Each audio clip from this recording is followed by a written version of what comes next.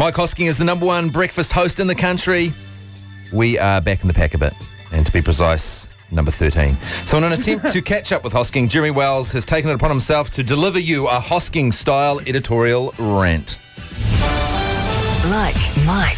The big news this week came out of Wellington, where a long-haired 17-year-old schoolboy and his moronic parents were wasting judicial time fighting a suspension dished out by St John's College for having long hair.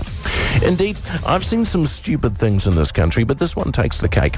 Now, I know what you're saying, Mike, you shouldn't be throwing stones in glass houses. You know what it's like to be persecuted for having fashionable hair. But here's the difference. Firstly, my hair's not fashionable. Secondly, my hair may look unruly, but it actually takes a team of people a very long time to create this shambles.